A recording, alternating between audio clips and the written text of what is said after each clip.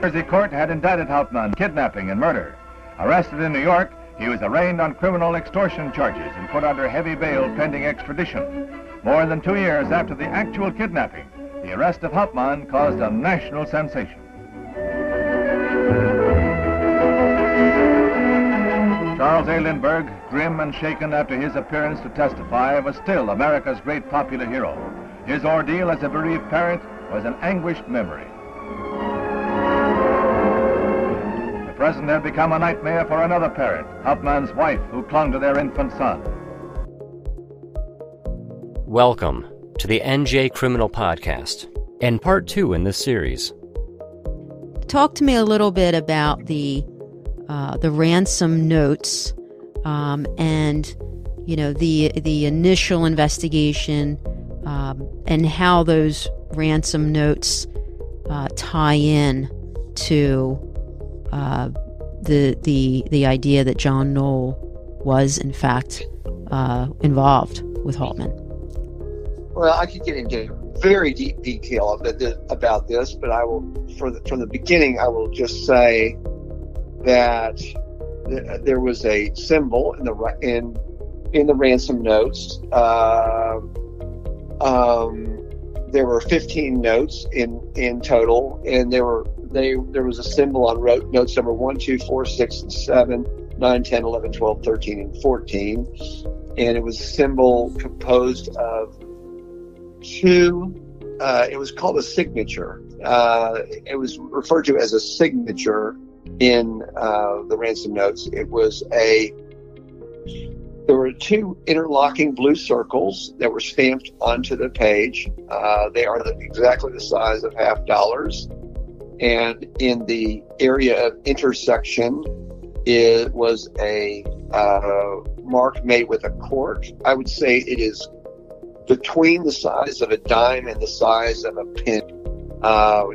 You'll read books about it. I've never seen it accurately described. There are two little lines that are in the circles, one in each circle outside the area of intersection, and there are 3 holes punched through the signature. One that pierces the red dot and cork mark, and then the other two to the just outside the edges of the blue circles. And so this was a way that Lindbergh could know, and the police could know, that they were dealing with the bona fide kidnappers of their son rather than with copycats. Where were the ransom notes discovered? Well, the first one was left on the windowsill of the baby's nursery, and then the others were then mailed from different locations.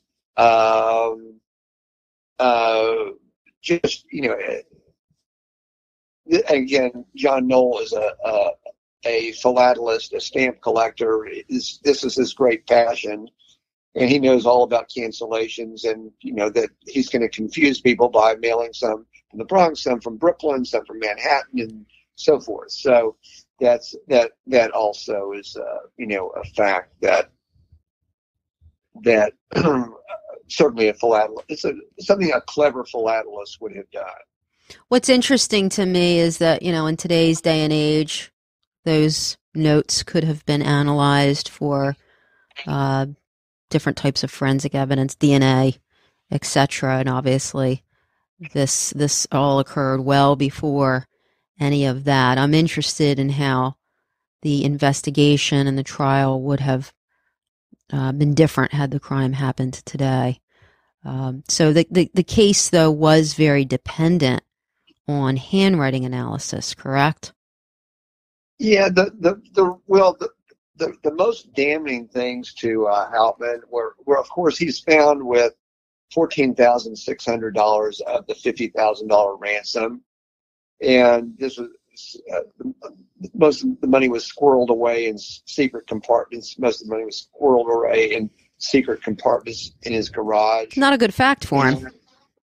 Pardon me? It's not a good fact for him, right? No, not a good fact at all. Yeah. And also, there were Hauptmann was a carpenter, And he was a very talented carpenter. I mean, he was not the imbecile that a lot of people have portrayed him to be. This was a very inventive device that he created. You couldn't have found anything like it in the Sears or Montgomery Ward catalogs of the day, which was the equivalent of Amazon back then. But the ladder was made in sections that could be transported in his 1930 Dodge DD sedan, so that the sections would nest. There were 3 sections that nested into one another, and they could be fit into his sedan to go from the front windshield to the rear window, and with a few inches to spare. And they were connected, the sections were connected with dowel pins. As it turned out, only 2 of the sections were needed, and the third unused section was called rail 16, was one of the rails. And as it turns out, that rail was once shown, there was a wood expert named Arthur Kaler who came from Wisconsin to do forensic work on the ladder. And Kaler determined that this rail 16 was once part of the same piece of wood as a floorboard in Hauptmann's attic. There was a little gap in between, but you could see where the wood grain, the lines in the wood grain would match up. So this was a very, very, very, very damning thing for Hauptmann as well. And then when Lindbergh, on the night that the ransom was paid, drove the intermediary Condon to St. Raymond Cemetery. And from a distance, there was a man inside the cemetery calling out for Dr. Condon. He said, "Hey, doctor." And anyway, Lindbergh is catty corner, and he's a fellow who doesn't have good hearing, for one thing. For all those years of being in open cockpit planes, I've spoken to his daughter Reeve about this, and she said he was, kind of almost deaf in one ear, and he always would ask her to enunciate more clearly and so forth. But he did not have good. His hearing was not good. But then years later, so this would have been April of 1932 when Lindbergh hears this, and then at the trial in January of 1935, Lindbergh said that was Hauptmann's voice, and that was really, really, really, really bad for Hauptmann, obviously, to have this very sympathetic figure, the father, say that was Hauptmann's voice. When he had earlier said there's no way he'd be able to identify it, then he changes his tune and says that's Hauptmann's voice. The intermediary, which is, by the way, a piece of testimony that likely would never be admissible today. Yeah, well, and the defense attorney didn't challenge it. Mm-hmm. So, I mean, the defense attorney did a very poor job as well. So, right. Hauptmann was really in rough shape. Explain to me who Dr. Condon was, and why he was chosen as the intermediary, and was the meetup coordinated with the police, or how did that transpire? If you can explain that for our listeners. Sure. Dr. Condon was in his early 70s. He was a semi-retired educator. He had been a principal in Bronx schools for many years. My grandfather knew him. He was kind of a big blowhard. My grandfather referred to him as an old coot. They were in this Bronx Old Timers Club together. It was kind of a social organization of men that had been in the Bronx for a long time. Anyway, Condon was outraged that Lindbergh's child was kidnapped. And so he had a relationship with the editor of the Bronx Home News, which was the newspaper that my dad was a newsboy, paper boy for. And anyway, Condon writes a letter to the editor of the Bronx Home News, saying that he'd like to be helpful in returning this child to his parents. He'll offer $1,000 of his own money, so on and so forth. Well,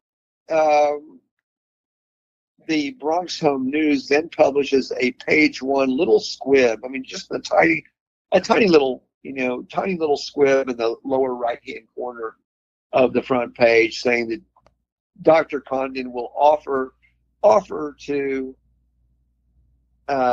act as an intermediary in the case. That isn't exactly what he did, but that's what the newspaper said. And anyway, again, my father is the guy that is the kid that is delivering the newspaper in the area, so he's dropping off copies to John Knoll. And so anyway, Knoll reads this squib in the newspaper and writes a letter to Condon and saying, you may act as the intermediary. Lindbergh had said, he wanted to have some mobsters get involved and be the intermediary. And one of the ransom letters said, we're not going to accept any intermediary from your side. We're the ones in control. And so John Knoll reads this, or the kidnappers read this, and they write a letter. The kidnappers write a letter to Condon saying that he may act as the go-between. And then he writes a letter to Lindbergh saying,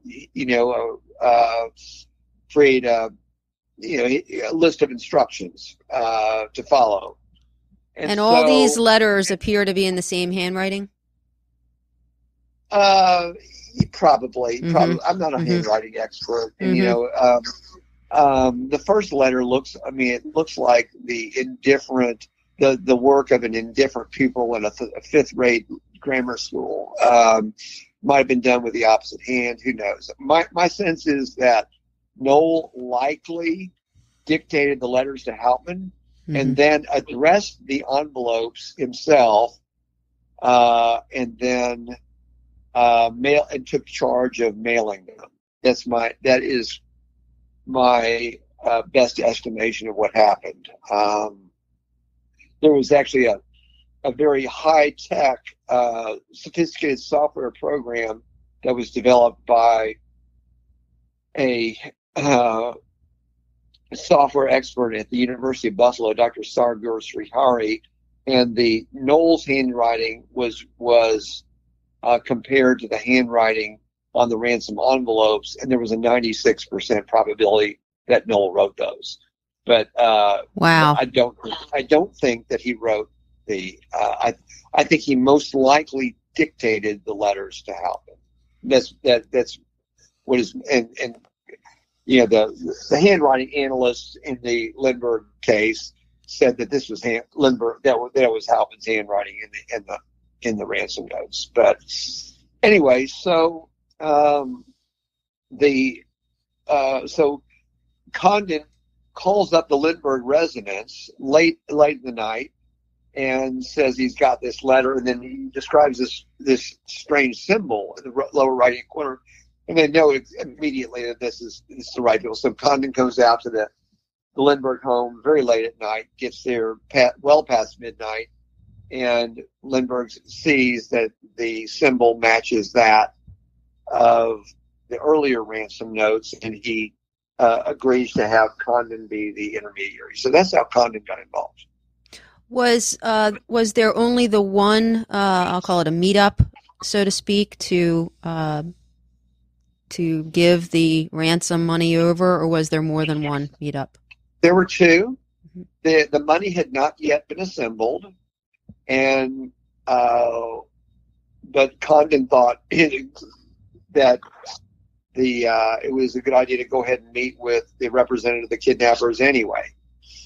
And so he did, although they didn't have the money. So they met the first time at Woodlawn Cemetery, and John Knoll was inside. Cemetery John was inside this. This is a magnificent cemetery. Anyway, John gets spooked by a guard inside the cemetery and leaps over does an amazing leap over the gate, the front gate at the corner of 233rd and Jerome Avenue, and runs across the street into Van Cortlandt Park. So anyway, John agrees to send the baby's sleeping suit, which he had taken off the baby. And he said that way you'll know that we have him. And of course, this is not proof of life. And anyway, they send the sleeping suit, and they arranged to have a second meeting. At the second meeting at St. Raymond Cemetery in the Bronx is where the $50,000 is handed over. And that was the total amount of ransom money that was provided to the purported kidnappers, correct? Correct. They had raised it from 50 to 70, and then Condon, at the second meeting, negotiated John down from 70 to 50, and which infuriated the Treasury Department individuals, because he took out the $50 $50 bills, which would be the most difficult to pass, and these were all gold certificates, and which ultimately, after President Roosevelt took office and got us off the gold exchange, gold standard, it became illegal to have all these ransom notes, these gold certificates and gold coins. And so this was part of the Treasury Department's brilliant strategy, even though at the time of the kidnapping they were not illegal, but they were hoping that this was what would happen, and sure enough it did. And Hauptmann was ultimately caught passing a $10 gold note at a Warner Quinlan gas station in Upper Manhattan, and the gas station attendant became a little suspicious of Hauptmann, and he wrote down the license plate 4U1341 on the back of it, and ultimately that got traced back to Hauptmann, and that's how he got caught. Were law enforcement involved in the two meetups at all? No. Lindbergh refused to allow, he just wanted his child back. He didn't care about the prosecuting. If he got his child back, he was going to be happy. Of course, the child was long dead by then, which obviously he did not know. But no, he refused to allow the authorities to get involved. And of course, you would never be able to do that. Well, I was just going to say, I mean, were law enforcement aware of what he was doing? Because if so, it does seem like they deferred, and understandably so to some extent, looking back. But I don't think that would be permitted now today. No, clearly not. So, did Dr. Condon testify at the trial? He did. Interestingly, when Hauptmann got caught, he said, "No, this is not the man." But the prosecutor, a very ambitious young guy, 39-year-old guy named David Willance, who still there's a huge law firm in New Jersey bearing his name. This was a very big deal for him. He wanted to become a big Democratic Party kingpin and kingmaker, and he was going to do whatever it took. And so he ended up changing his tune. And I'm sure he was presented with a lot of evidence that showed that Hauptmann was involved, the ladder, the money, and handwriting, and so forth. So he changed his tune. In what way? On the stand, or? Well, he said that John is Bruno Richard Hauptmann on the stand. So he completely changed his tune. He had previously given a statement indicating otherwise. So he did that, and that was Hauptmann had just been shaking his head as he's watching this. I mean, this is a nightmare. And there's so many rules now related to out of court identifications, in court identifications, etc. So that's another interesting observation as to how the trial may have gone differently had it been held. today. These evolution of these identification type of laws. One thing, there's no electric chair and there's no death penalty in New Jersey now. Well, that is true. That is true. Hauptmann ever give a statement? He said, he proclaimed his innocence to the end. Right. As did his wife till her death. Well, it's very clear. I mean, I don't think he was convicted 100% on circumstantial evidence. I don't think he thought he was going to get convicted. Mm-hmm. And so then he would have had, if he had then confessed to having been involved in this thing, then he would have had to tell his wife, "I've been lying to you all along." He would have then lost the support of the German American community, which had supported him greatly. They would have thought he was a rat. And then he was also very concerned about his family name and his name of he had his own toddler son at the time who was born in 1933, the year after the kidnapping. And he wanted his son to believe that he had been unjustly convicted, wrongfully convicted. And for the rest of her life, Anna Hauptmann tried to clear his name with no great success. But this was what was told to this Manfred Hauptmann all his life. Trial of the century. Wow. Well, thank you so much, Robert, for sharing what led you to this fascinating story and the research that you uncovered. It's I, as I shared with you before we started recording, just became interested in this because I am a former prosecutor, current criminal defense attorney in New Jersey, and wanted to do a series on this podcast, New Jersey Criminal Podcast, about the most famous case in New Jersey, the trial of the century that happened right here. And so I'm just kind of scratching the tip of the iceberg here in my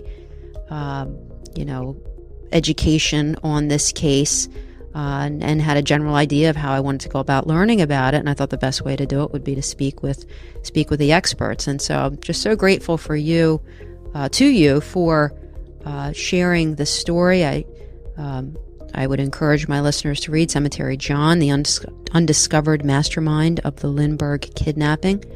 And Robert, you are just so well known and well respected on this topic, and I'm honored that you took so much time to walk us through your story, and more importantly, the story of the kidnapping and murder of Charles Lindbergh's child. Well, my pleasure. So nice to be with you today, and thank you so much for the invitation. It was a joy and a pleasure. Thank you, Robert. That concludes our conversation and this series. Don't forget to subscribe for alerts. You're going to love our upcoming guests. The best way to follow, subscribe, rate, or message the show is to visit njcriminalpodcast.com. If you're interested in starting a podcast, visit the contact page at njcriminalpodcast.com and send Meg a message. She'd love to discuss your legal podcast.